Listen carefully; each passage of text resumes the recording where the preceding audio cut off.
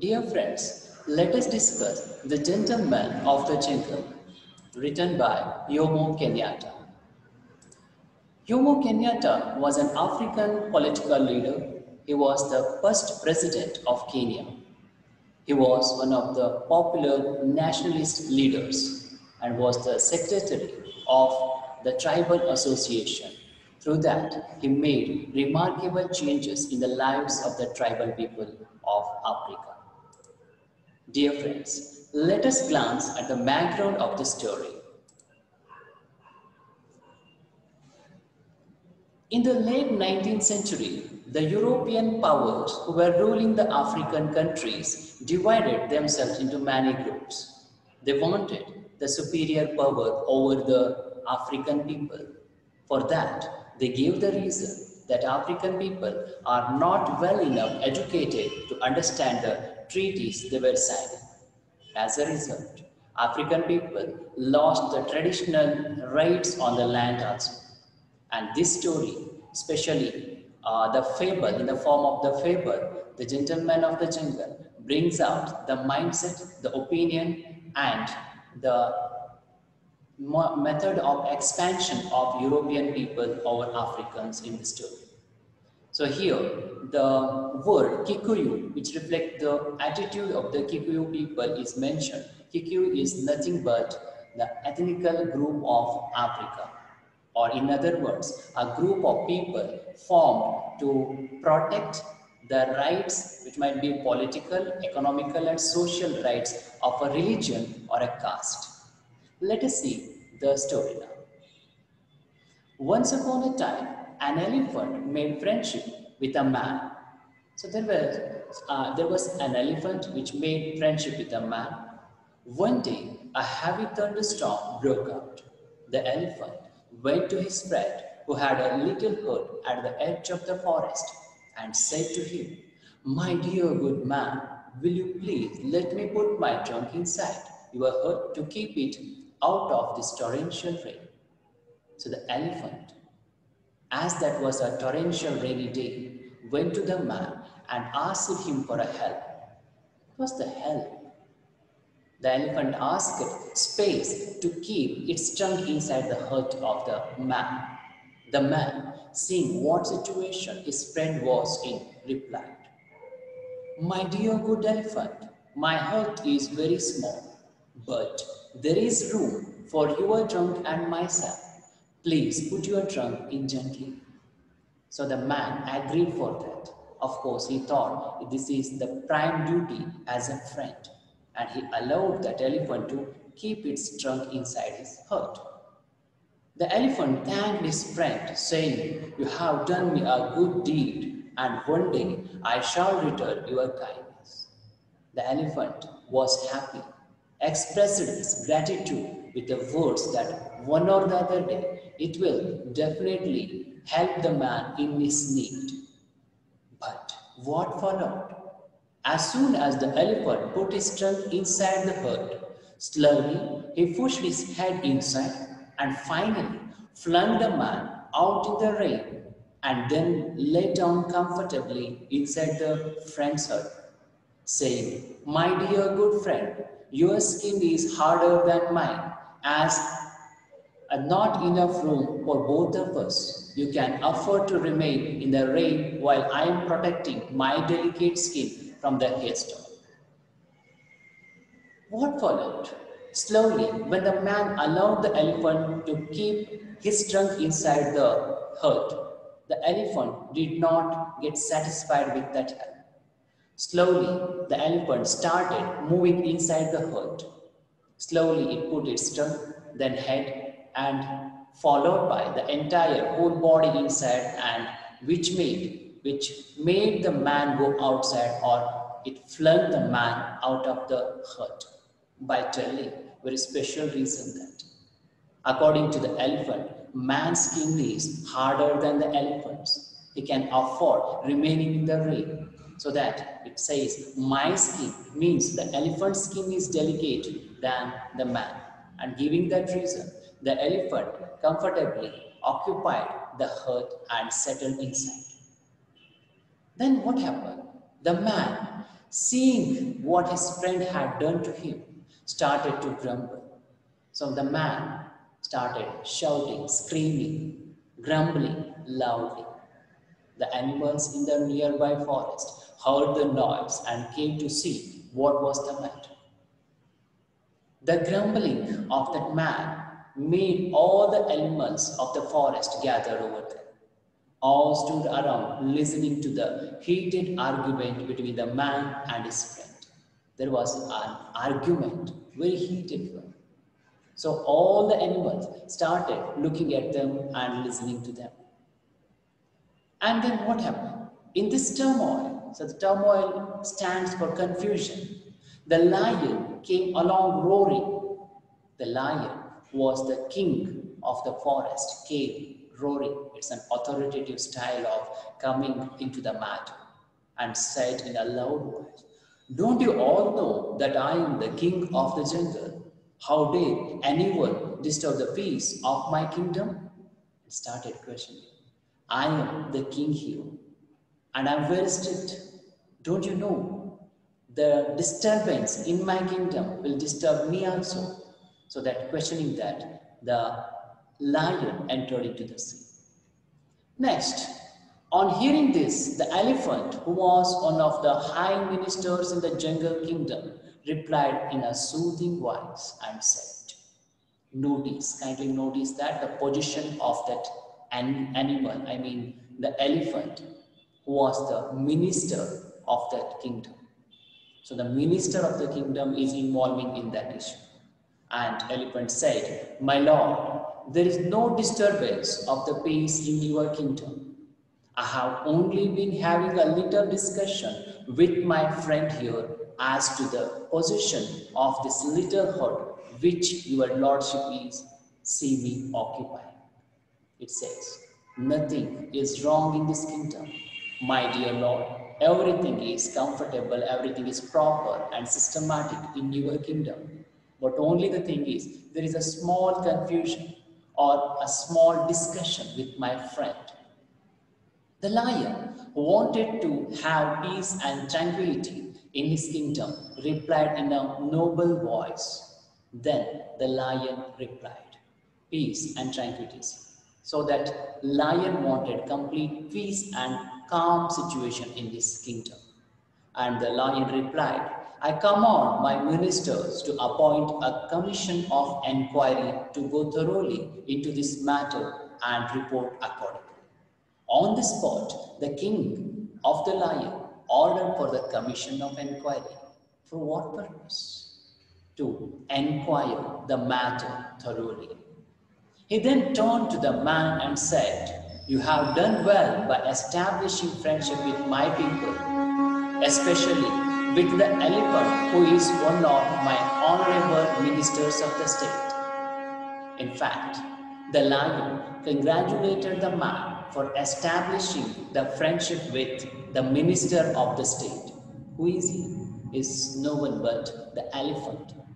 And said, "Do not grumble anymore. Your hurt is not lost to you. Wait until the sitting of my imperial commission, and there you will be given entry, so plenty of opportunity to state your case." And the lion promised the man that the man will be given enough time to produce or to present his ideas or thoughts or his views also. By this, he can expect indirectly the animal, I mean the lion is telling that he can expect impartial judgment.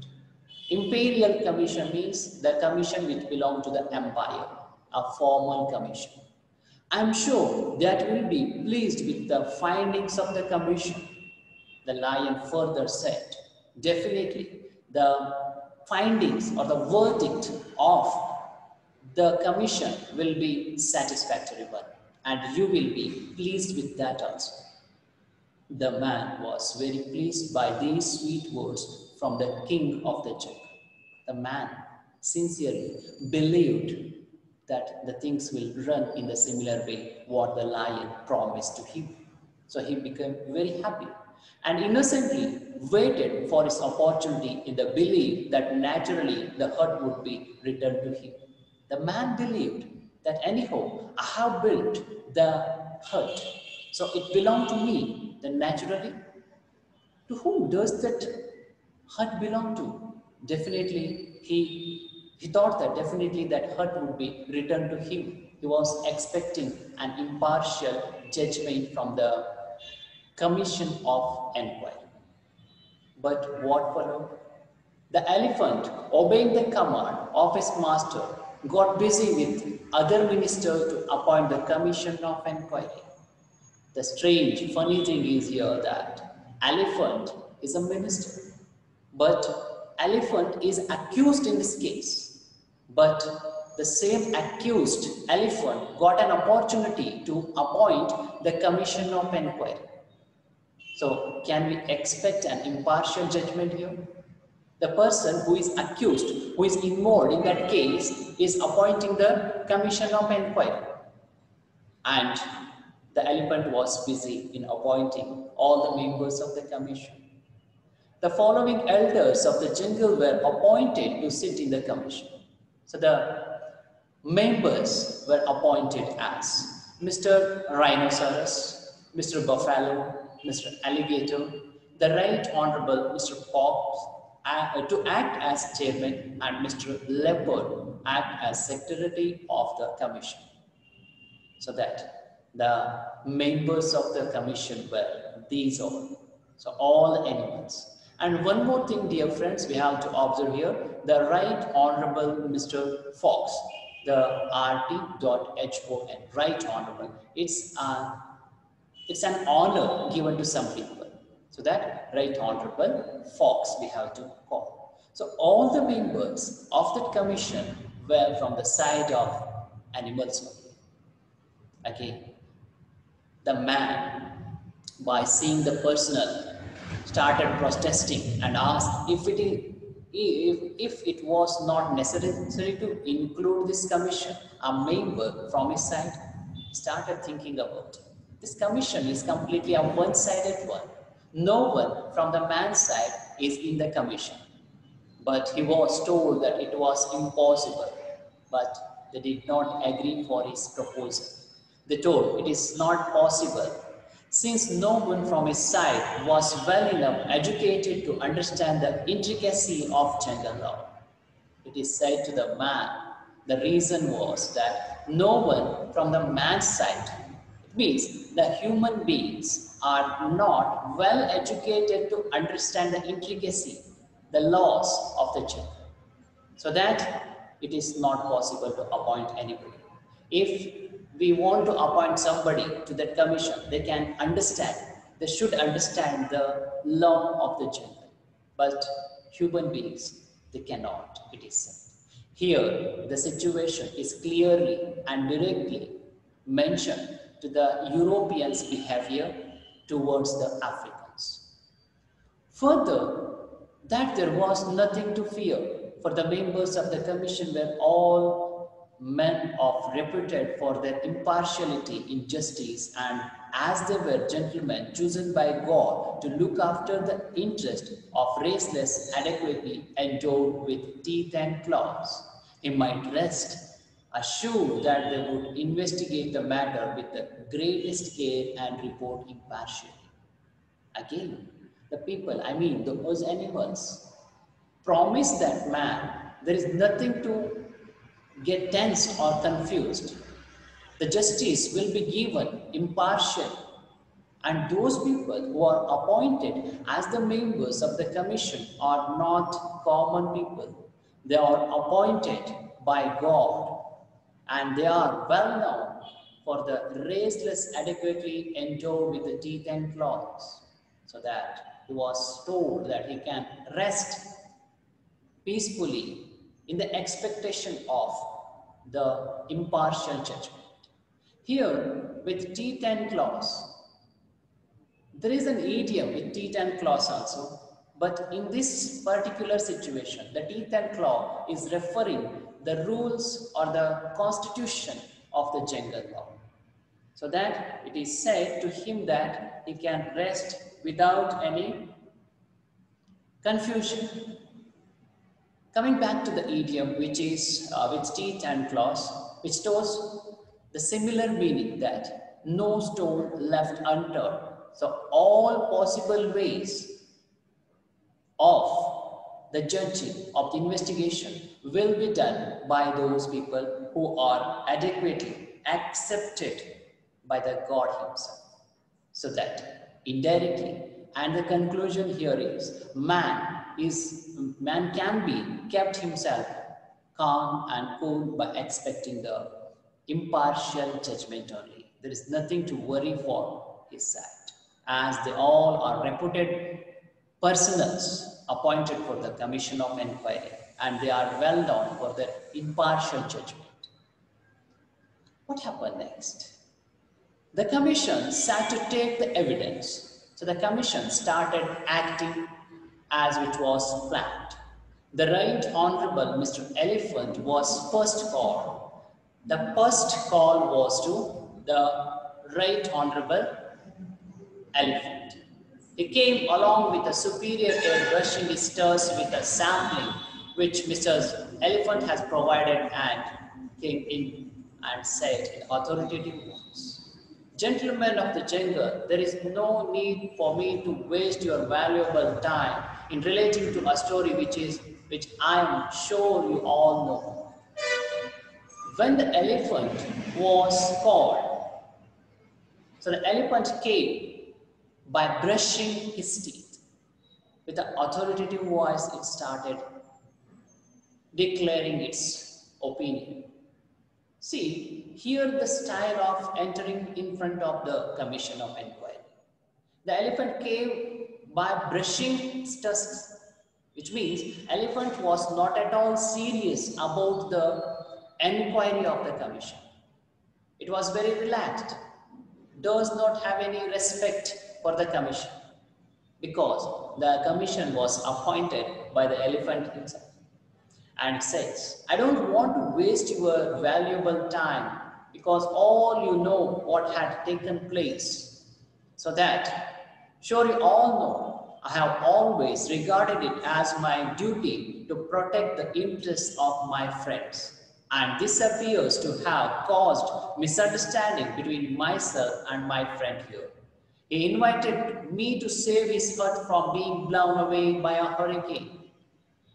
Here, the elephant changed the entire scenario, and it assured that elephant was well done or regarded the helping others as its prime duty. "To help, I entered to the hut of the man," the elephant says. Elephant says that man himself invited me, seek my help to protect the hut from blowing away from the hurricane. As the hurricane had gained access owing to the unoccupied space in the hut, I considered it necessary in my friend's own interest to turn the undeveloped space to a more economic use by sitting in it myself. So said. The man invited me. He called me for the help. I went. I thought the hut was unoccupied. As we know, air occupies spaces. If the hut is unoccupied, then of course the hurricane, the wind occupy the hut and which can easily blown away. So that to protect it on even the own interest of my friend, who is he? He is that man. I entered inside it and sat myself. A duty which any one of you would undoubtedly have performed with equal readiness in similar circumstances. And his further says, of course, you people undoubtedly do the same thing if you were in that situation. So my action is completely related to the welfare or helping to that man only. Then, after hearing the Right Honorable Mr. Elephant's conclusive evidence, the commission called Mr. Hannah and other elders of the jungle, who were all supported what Mr. Elephant had said. They then called the man who began to give his own account of dispute, but the commission cut him short. After hearing the statement of Right Honorable Elephant, The commission called other evidences also before they called the man, because they wanted to conclude the matter without the statement or opinion of the man. And at last, they called the man for the namesake. Then the man started giving the account of his own, because what the elephant told, what other evidences told, was completely wrong or not the factual. Then he started his own opinion, but the commission was not ready to listen to that man. The commission cut him short, saying, "My good man, please confine yourself to relevant issues. We have already heard the circumstances from various and biased sources. We wish you to tell whether the undeveloped space in your herd was occupied by anyone else before Mr. Elephant assumed his position." So only one question was asked to the man. "Kindly control yourself." But he was ordered. Then he was asked only one question. "Just let us know whether the undeveloped space inside the hut was occupied by anybody else before the entry of that elephant." But what the man should say? Definitely he could say that no, but he started. But at this point, the commission again, they cut him short and declared that they had heard sufficient evidence from both sides and retired to consider the decision. The decision was fixed before only.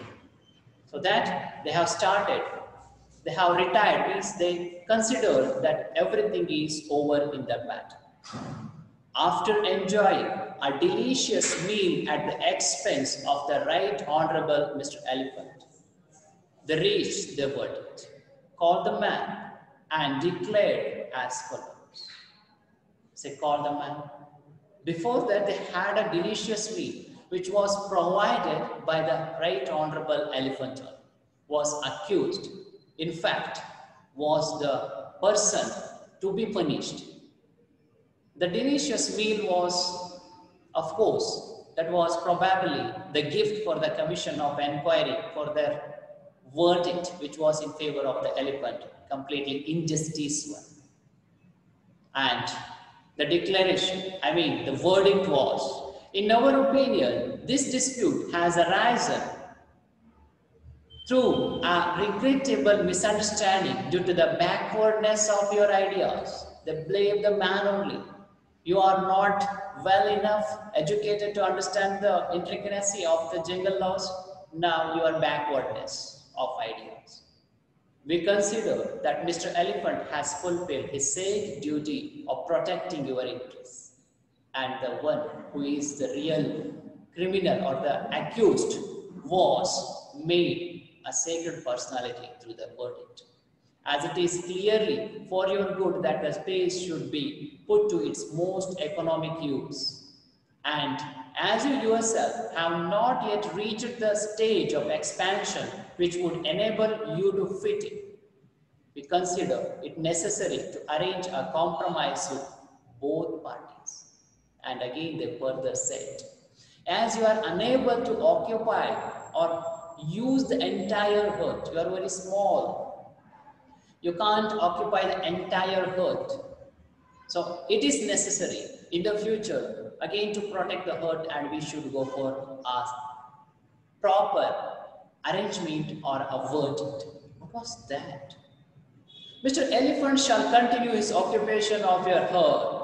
So they have announced that man could not able to protect his hut, so that the elephant entered, elephant protected that herd. And of course, in the future also, the same situation may occur. To prevent, to protect the herd, it is better, it should be kept with the elephant only.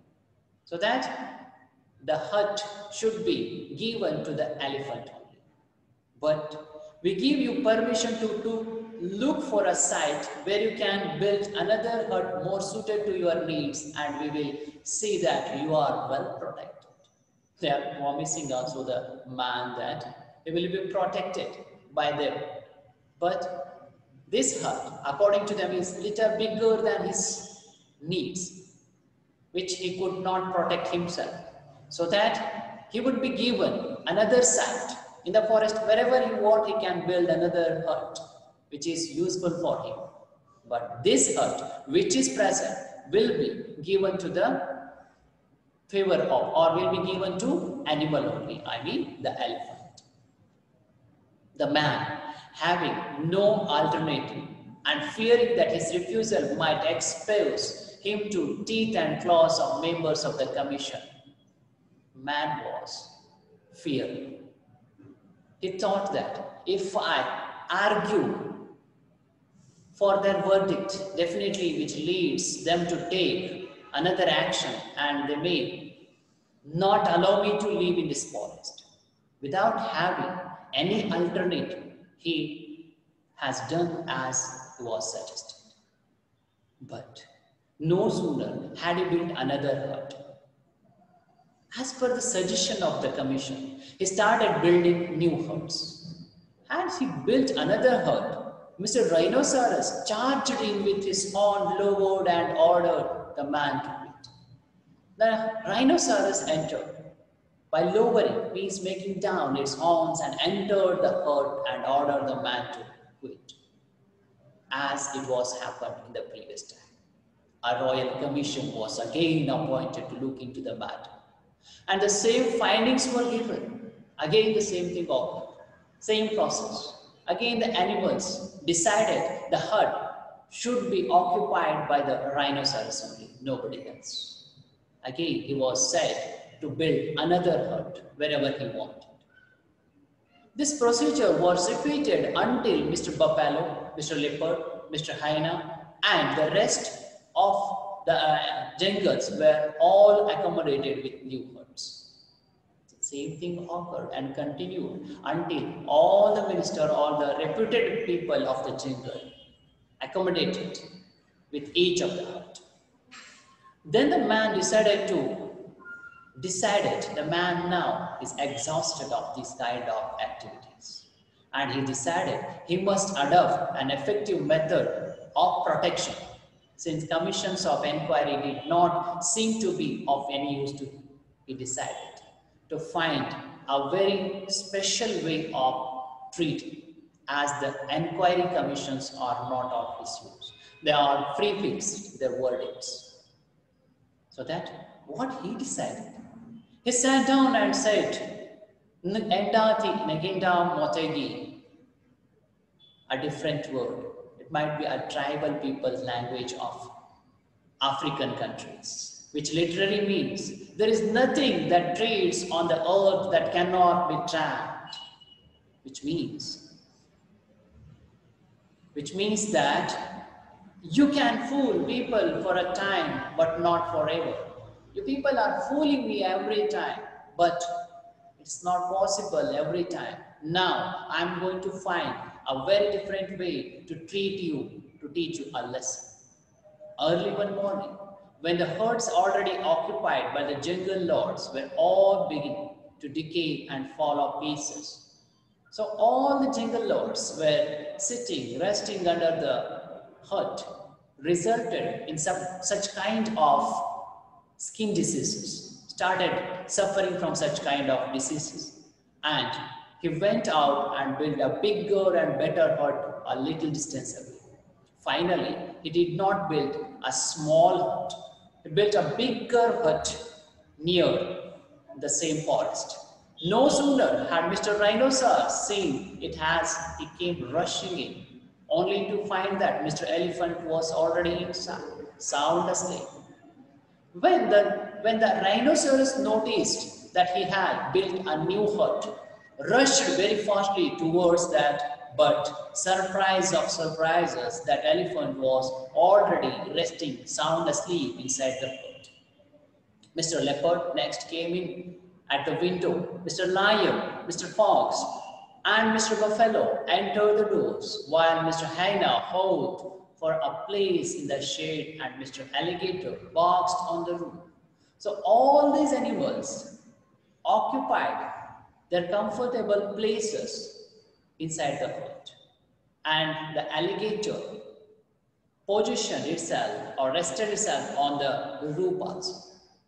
Presently, they all began disputing about the rights of penetration, and from disputing they came to fight. Now, when he built separate small huts, they were occupying each other and satisfied. This is the biggest one, but they are not satisfied with the position they got. Started fighting each other when they all are busy when fighting each other. What happened? While they were all embroiled together, the man, so they all embroiled, they were busy in the fighting to get the economic space or the comfortable place in the hut. The man thought this is the right time to act. And what he did? The man set the hut on fire and burnt it to the ground. He thought this is the exact time to act. He brought and he set the hut on fire, burnt it on. So all the jingle lords and all, they all died. Then he went home saying, "Peace is costly, but it is worth the expense," and lived happily ever after. With the thought, he left that place and lived happily. Peace is costly, but it's worth the expense. Finding peace in this world is quite difficult for we human beings because we have so many complicated things to do. We have our needs, we have our responsibilities, we have so many different poisoned minds around us. So in this kind of a competitive world, it's very difficult to find the peace. So we have to practice. We have to find the ways of being peaceful life, of getting the peaceful life. But once we find it, finding is very difficult. Peace or a peaceful life is equal to a dream. It needs our dedication, hard work, and so many things. But if you put those all the efforts to get the peaceful life, it has that worth. With this thought, the man went out and lived happily. And this fable ends with the same. Dear friends, in this fable, all the things related to the behavior of European people and the approach of African people for their expansion is discussed. Hope you have enjoyed. Thank you for watching. See you in the next video.